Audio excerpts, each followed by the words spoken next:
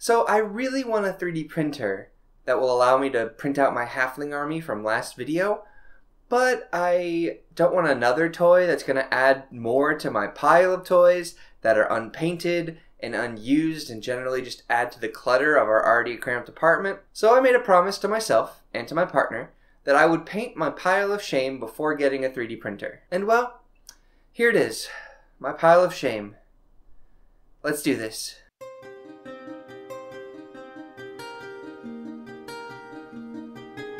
Now, I don't want to just half-ass this and throw paint willy-nilly until I'm done. I want my minis painted up to my standard. I started this project on January 19th and I had just about 2 weeks to finish it to get it out on time. And clearly that didn't happen. It took me several extra days to get the video out. Sorry patrons. But before I show you all of the finished models, because spoiler alert, I'm recording this after I've painted all of the models, we're gonna go into a breakdown of all the things that needed painting. But really quick before we do that, if this is the third video of mine that you're watching and you haven't subscribed yet, what are you doing? Subscribe and join the fellowship. Become one with us. It's what you want, right? Firstly, I'm going to paint up my Guild Ball team, the Farmers. Guild Ball is, sadly, a dead game, no longer getting support, and while you can get all the rules for free online, finding the actual models will be harder and harder over time. Regardless, I'm going to be painting it up in some nice fall colors, since their ball is a pumpkin I've already painted. Then I'm going to paint up the Sylvaneth that I have. I just haven't really felt the urge to paint them up until now, but practicing on their spindly little models will help me a lot with brush control. After that, I'm going to tackle my horde of Lord of the Rings minis that I have, including the Riders of Rohan, Warriors from Minas Tirith, and some Uruk-Hai and Goblins as well. Not the most exciting bunch, but it'll give me the opportunity to practice some batch painting. And lastly, after all of that, I've got my biggest challenge of all, my entire Death Army. It's filled with zombies, skeletons, and small fiddly things. This is the perfect candidate to learn different speed painting techniques, as even if they do look a bit dirty, they're kind of meant to be, so you can't really go wrong. There are a few models that I have that I'm saving for other videos for dioramas and such, so it's not every model that I own, but it's the vast majority, and I want to get this done as soon as possible, so, well, let's get started, shall we? Following my plan that I listed out in the past, I started with my farmers. Enjoy this footage because it's all you'll see of it. I only got about 2 days worth of footage because I didn't really want to run my camera during that time because it had a loud shutter and a beep every time it took a picture every 30 seconds, and I could drown that out with my headphones, but since my partner was home for several days that week, due to both the freeze and being sick and for some days before that, I really just didn't want to bother them with that noise over and over again, so I only got a couple days worth of footage. Anyways, I painted up my farmers with a fall color mixture of red, brown, orange, yellow, washed them down with a mix of Agrax Earthshade and Strong Tone, and then highlighted back up with a bone color, mostly by dry brushing. And honestly, I really do not like how they turned out. It's the normal formula that newer painters use, but genuinely I don't think it worked out very well on these models. And I just wanted to get back into the hang of painting, and honestly I should have saved these for later, once I was more warmed up. They ended up looking like they were kind of pulled out of a sepia tone fairy tale book, and while that's a cool scheme in concept, I really wanted them to pop and look realistic, so I'm gonna have to probably strip them and repaint them eventually, but for now they will do. And I'll leave them as a testament that if you want something painted really well, you have to go above and beyond to paint them really well. Then I experimented with priming with rattle cans on my Sylvaneth.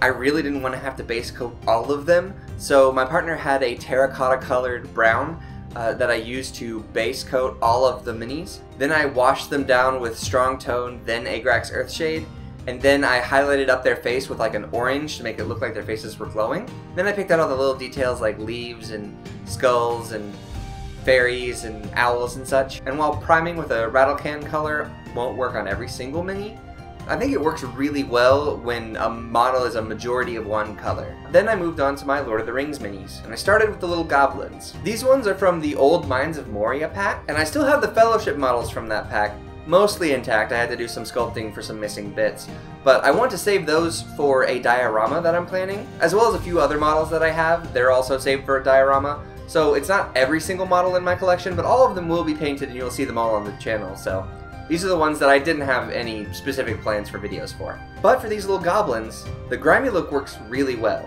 I threw on some very basic colors, left a lot of black in there, darkened it down with strong tones, and didn't even highlight them because they really look like they're grimy and from Moria. I think it fits perfectly for these models. And this shows that how long it takes to paint something very highly depends on what model you're painting. If you've got an army that's going to be more grimy and dirty and has a lot more crevices, it's going to be way easier to paint. And just to prove that point, I'm going to show you how I painted my Uruk-Hai. Literally all I did with these was have a black primer coat, stipple on some red-brown, and then stipple on the armor areas only some silver metallic. And genuinely, they look almost exactly like they would in the movie. If I'm ever going to get a Lord of the Rings army, it's going to be an Uruk-Hai orc army, because they're so easy to paint up and they look nearly movie accurate. It literally took me less than 10 minutes to paint like 2 of these guys at once. And then, to prove my point even more, I moved on to my Warriors of Minas Tirith. I tried to do a lot of similar techniques by stippling and using just base coats, and genuinely I don't think they turned out nearly as well. These guys are supposed to be the clean, shiny, good guys, and honestly, if you don't paint them like that, they're not going to turn out super well. They look okay for what they are, but I'm not really a huge fan of how they turned out.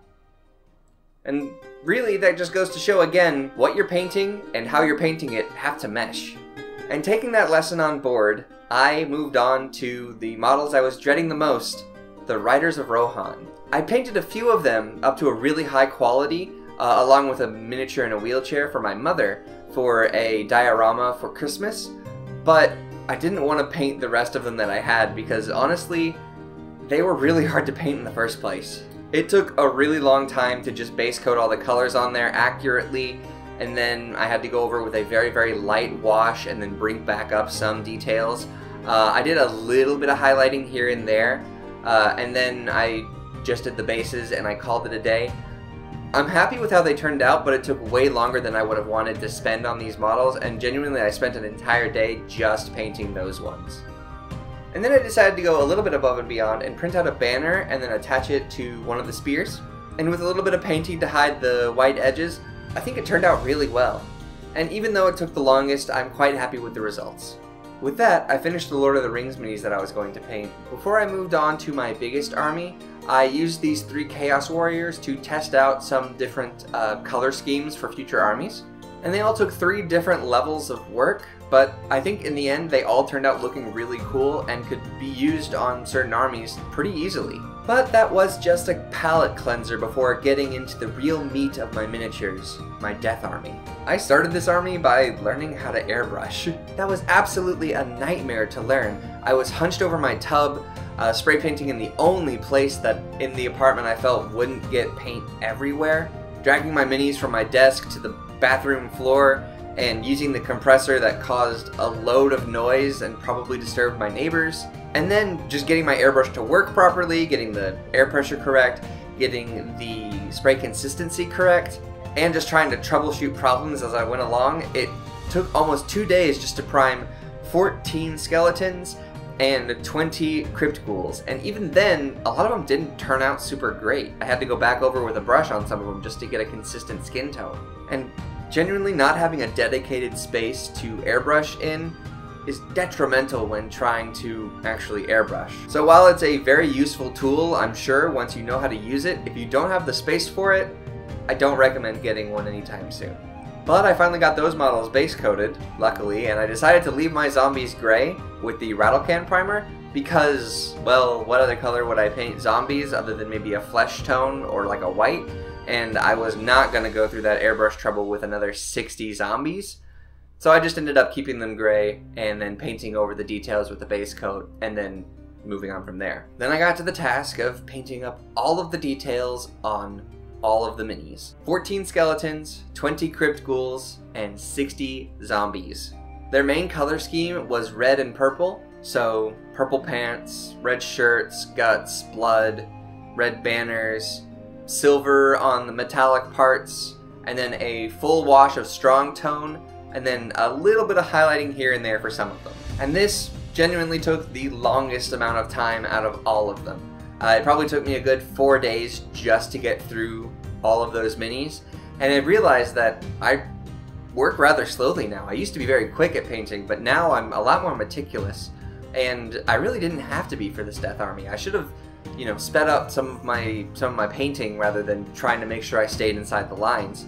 And while I am happy with my brush control on these, I genuinely think I could have been a little more sloppy and it would have been fine. Regardless, I think they turned out rather great. And I don't think we're going to be adding to this Death Army anytime soon. I'm very tired of painting red and purple on death units. Regardless, I'm pretty happy with how almost all of my minis turned out, and those farmers I'm going to come back to in its own dedicated video eventually. But for now, I'm happy with where everything is sitting, and I'm finally done. I finally have all of my toys painted, and I can get myself a 3D printer guilt-free. The final hurdle is going to be to pay for the equipment. And by my calculations, that's gonna be expensive. But, well, I have a plan for that. Follow me.